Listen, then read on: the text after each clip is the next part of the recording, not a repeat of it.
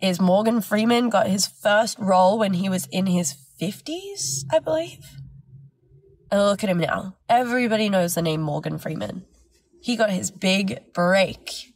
And a big break doesn't happen for everybody.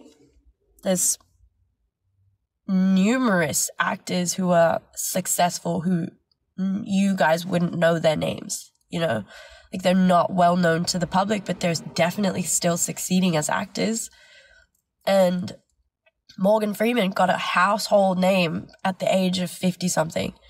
And the other thing I always remind myself is Timothée Chalamet auditioned for Spider-Man and got through right to the end and didn't get it. Tom Holland did. And at that time, he was devastated and thought that that was his shot out the window. But now, if we all look at Spider-Man as Timothée Chalamet, we'd be like, no, that just doesn't fit. But Timothée Chalamet playing the roles where he's doing the really deep and heavy emotional scenes of like drug addict, or, you know, he does a lot of period pieces as well. Like, he does a lot of that like deep emotional styled stuff. And that's so much more fitting to him. And that happened like a year after he didn't get Spider-Man.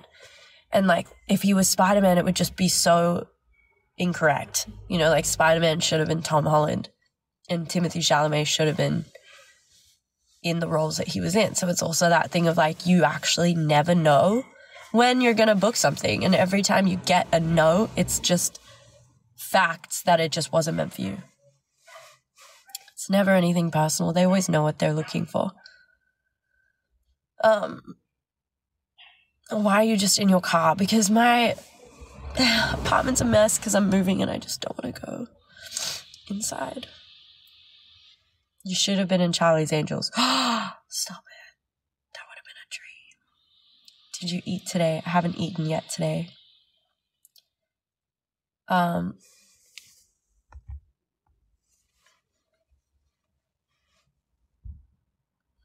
Do you have a roof over your head? Yes.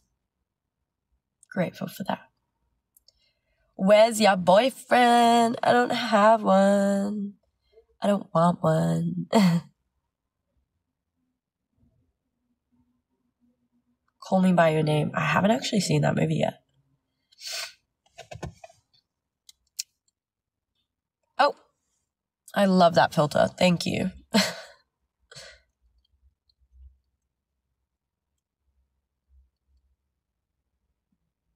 Don't you get asked out all the time? No.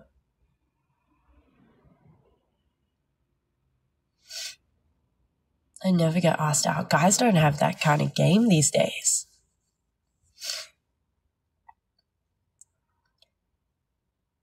Or maybe I'm just talking to the wrong guys, but yeah.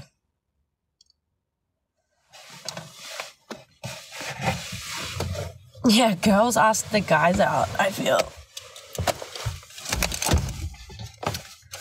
It's called Riz. Facts. I love the word Riz. I use it all the time these days. Like, you gotta have Riz. Honestly, Riz is the epitome of someone being attractive, in my opinion. Like, if you're like a solid 5, but you've got Riz, you're like easily a 9.5. Easily. Like, a guy that can just take control and like know the room, know the situation, and like body it is so hot to me. But not do it in an ego way. Do it in like a, I'm confident in my own. When a guy is confident in their own skin, that is the hottest thing ever.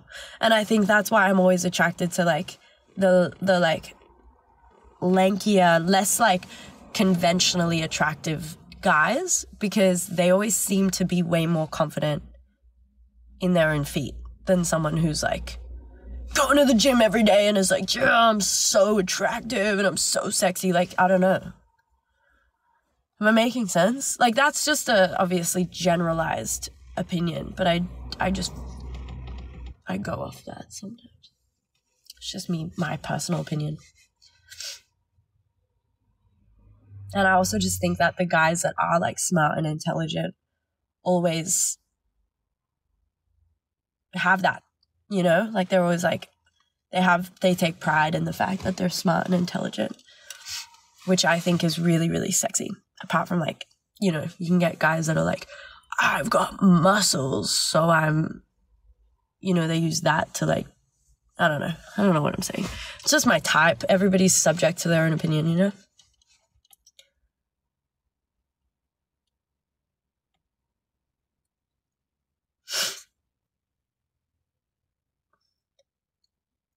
Have you ever had biscuits and gravy? I've never had biscuits and gravy. What a random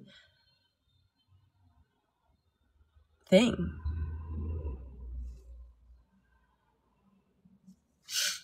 How old are you? I'm 23.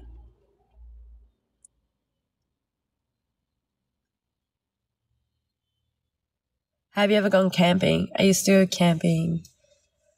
I used to go camping every weekend when I was growing up. Would you date a guy that makes less money than you? Yeah. I honestly believe that I'm going to be like the breadwinner of my family one day. Like, I just feel that. I'm such a workaholic that I just have this feeling I'm going to be like making the buckets.